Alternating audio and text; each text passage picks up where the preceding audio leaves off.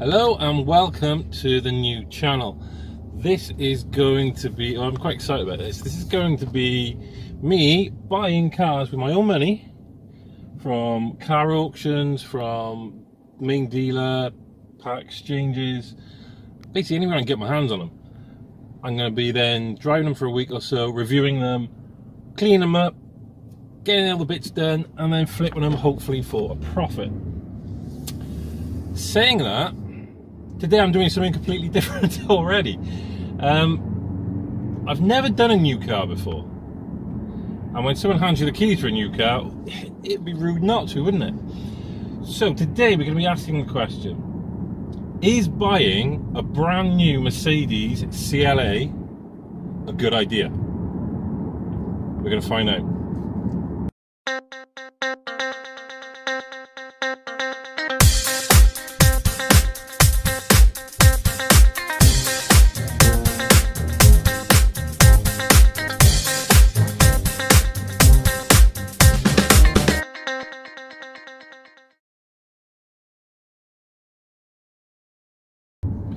The CLA 200. Should you buy one?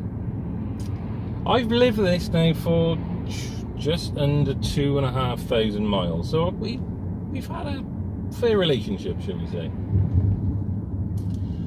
And it produces 161 brake horsepower from, you're gonna laugh at this, a 1.3 litre engine. What they've done is they've gone back in time.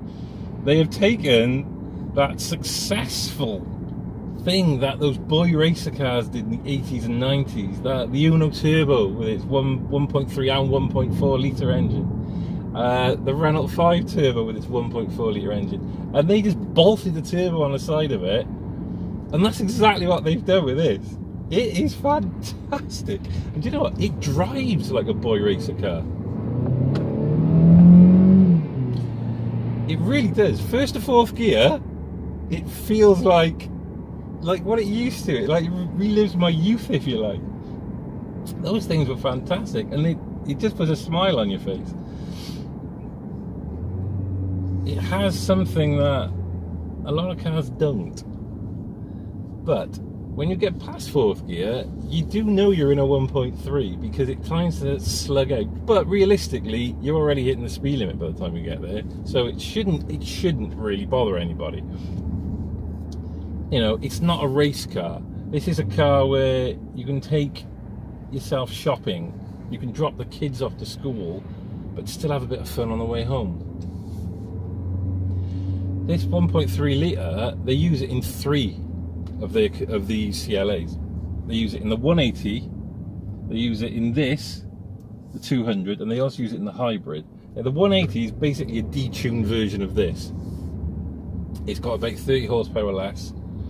But guys who have them, they have no complaints. They say they drive very well, the power's fine on them. But in my opinion, if you get out of a 180 and get into one of these, you do notice the difference. It would be really interesting actually to know what a remapped 180 could produce, because you're only looking for 30 horsepower, which if it's detuned shouldn't be that hard to find. So is it worth buying a 180 and just remapping it? Time will tell, I guess. They also put this in the hybrid, as I said, and that hybrid is basically the same 1.3 litre engine, and they just bolt 101 horsepower hybrid electric unit on top. I've not driven that either, but apparently that goes like shit off a shovel. And obviously they're going to do a diesel because Mercedes do a diesel. That diesel, I'm told again, because I've not driven it sadly yet, but I'm told that that diesel pretty much performs like this does. It's just a little bit louder, but it's a lot better on the motorway. So if you do a lot of miles, then you're going to want to get the diesel because it sits better at 70 mile an hour, if you do 70 mile an hour. And it also gives you a lot more on the fuel economy. Just a better return in general.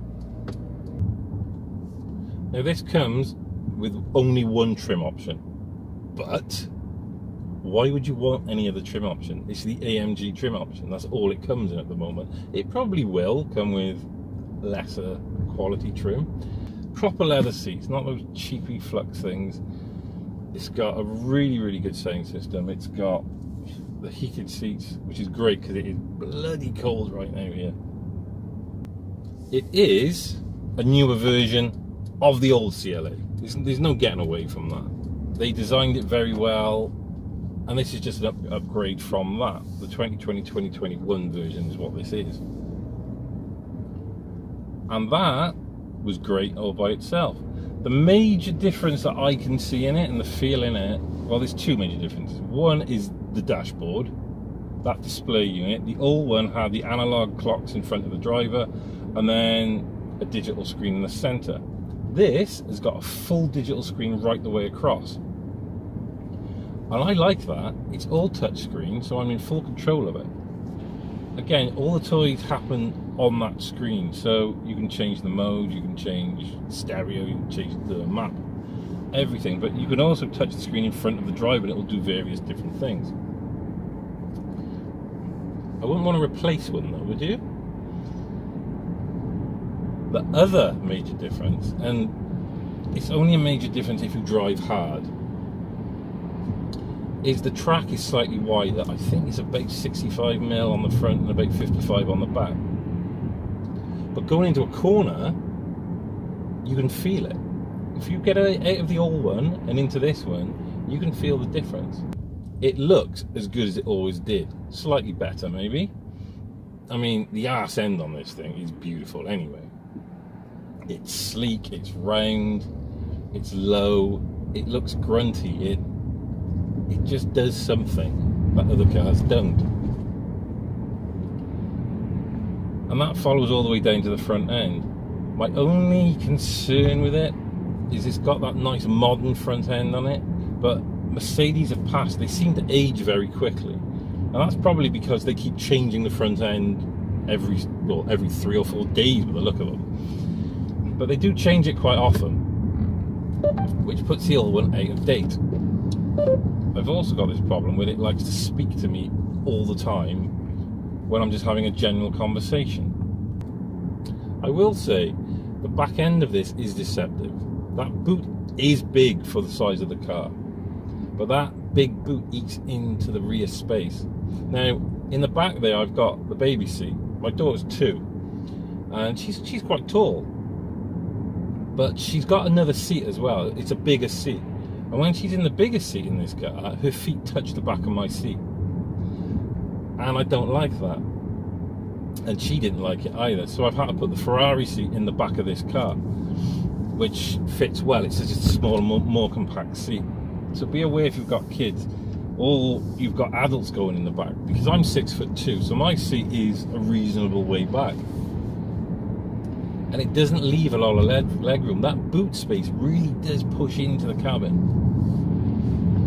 But I can get a buggy in the boot lengthways instead of sideways, which is great. I mean, it's great for family, shopping and all that kind of stuff. It is really, really good. It does drive very well. It is a lot of fun. It's got a good sport mode on it. It's got the eco mode on it, which again is brilliant. It's got a comfort mode on it. I can't really tell much difference with that in the eco mode, to be honest with you. And all around, it is a good car. It's a good looking car. It feels good. It's nice and comfortable to drive. It is a real pleasure to be in this cockpit. But I do have some issues with it. And they're not little issues. They're not just little niggles.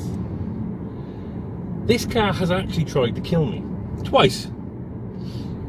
I was coming down a dual carriageway on both occasions, and I slowed down for a roundabout.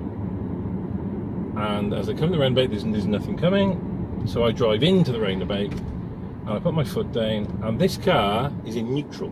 I'm getting high revs, and the car's going nowhere, which is dangerous. If there's a truck coming and you're just trying to get into the traffic, that could have been real dangerous. And the only thing I can think of is, as I'm slowing down, I somehow, with my left hand, these big flappy things here, touch this paddle on the back of the steering wheel.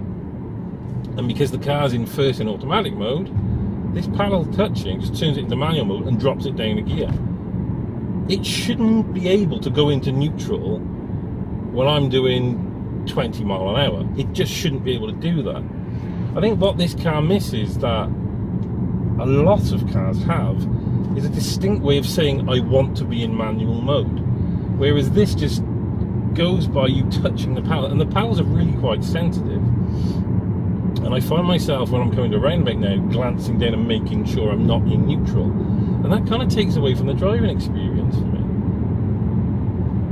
Not just that, but the paddle box itself, it's a good box, yes it is, but if you get in this car and just start driving by putting it in drive, you're not telling it whether you're in eco, you're in comfort, or you're in sport. So the car will decide for you what you should be in. And 9 times out of 10, it gets it wrong. So I can be driving around town with my daughter in the back and my wife in traffic doing 5-10 mile an hour, and this thing is revving its bollocks off because it's in sport. I then have to physically go down here and touch the dynamic mode to tell it I want to be in eco, I want to be in comfort,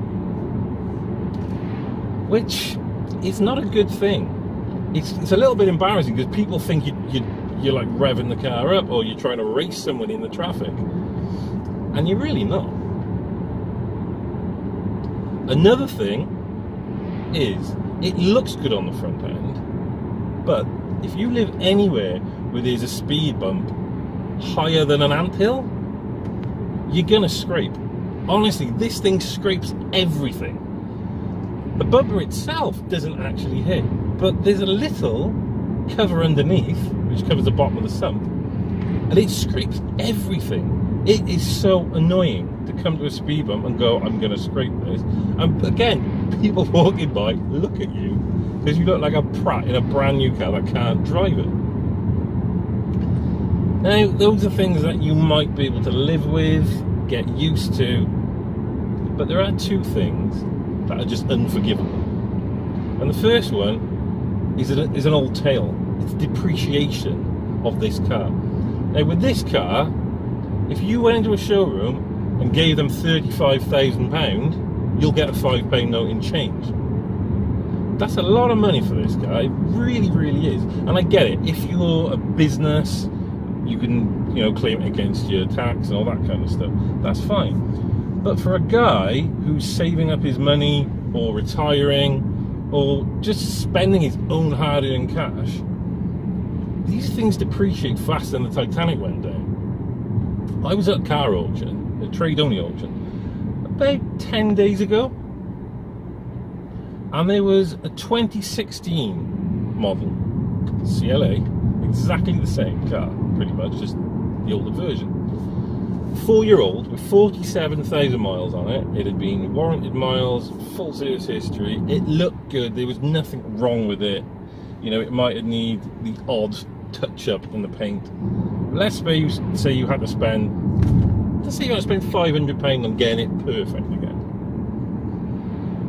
The car sold under the hammer for £14,800.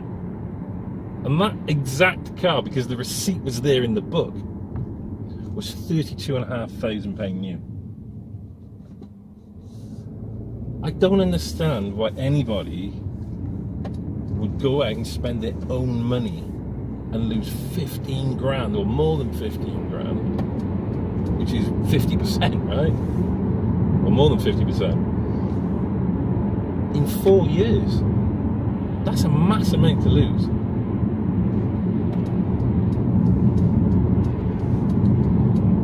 But even if you can live with that, there is something that I bet you can't live with. And I am really struggling. Really struggling. Not just with that sun.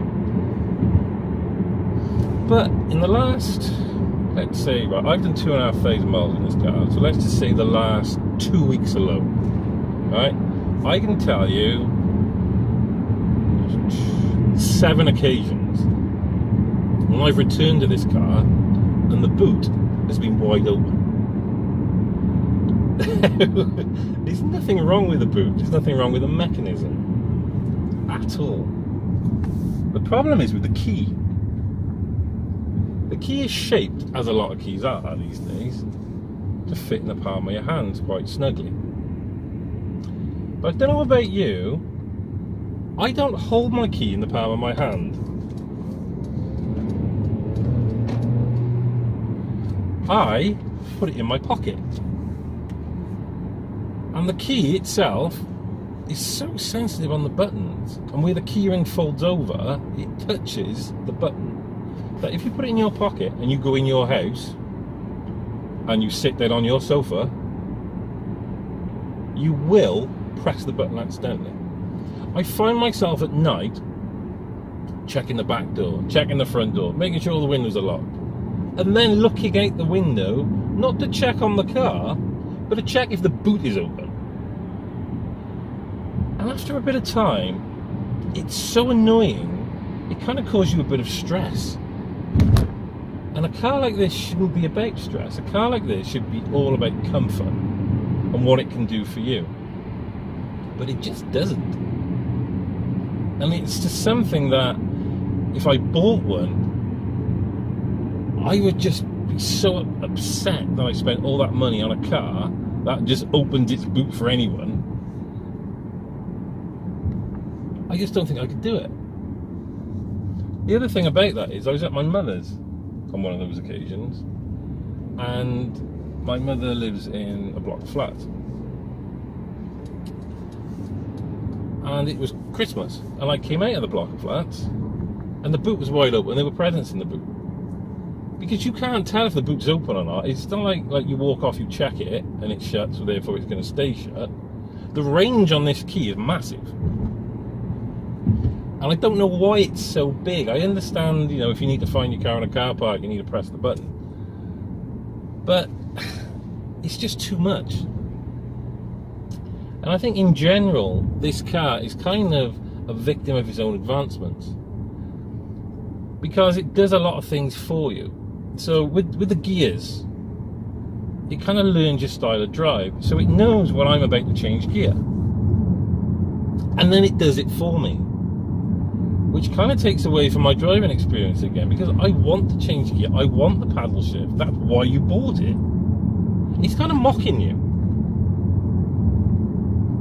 I mean, don't get me wrong, it's got some very good add-ons to it, like if you're in a car park looking for a parking space, this car will find you one. It scans the outside, it tells you, oh, there's a space coming up, it tells you if you're too close to something. It's got the lane assist if you're on the motorway. It's even got auto braking on this, so if something runs out in front of you and you don't react fast enough, the car will, and it will save your ass. Thankfully, I've not used that, and I have no plans on using it either. But a friend of mine's a pilot, and he says that his job sounds very glamorous, but in reality, the plane flies itself.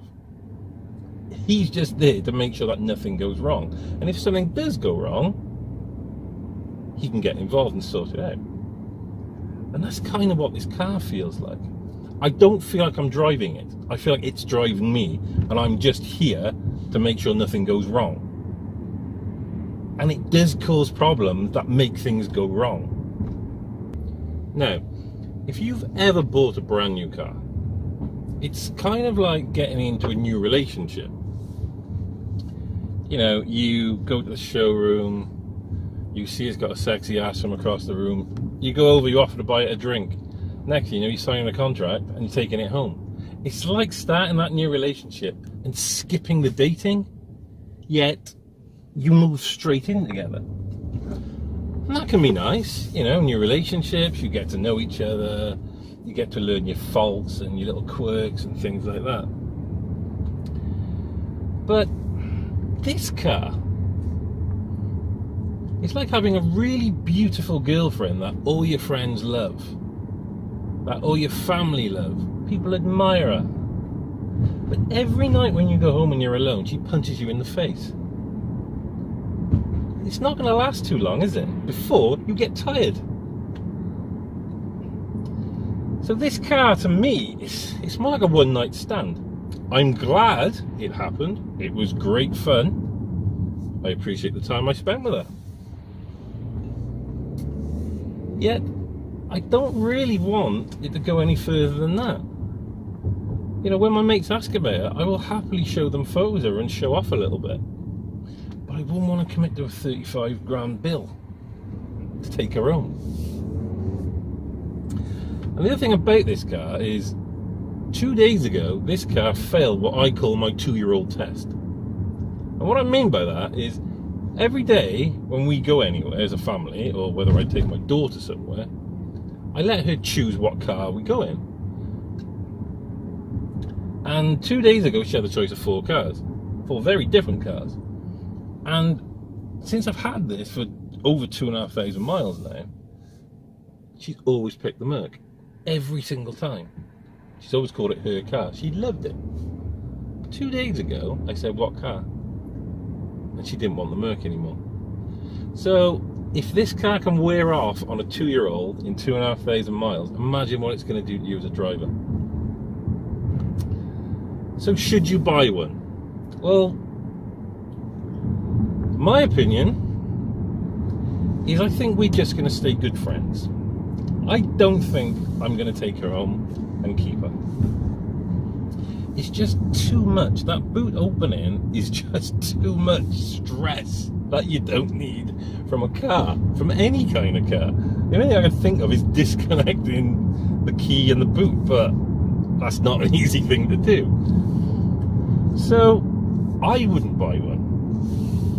As much as I do enjoy all the other good points of it, the bad points just outweigh it just that little bit much. And do you know what? In years to come, we might be at a friend's wedding and we might bump into each other.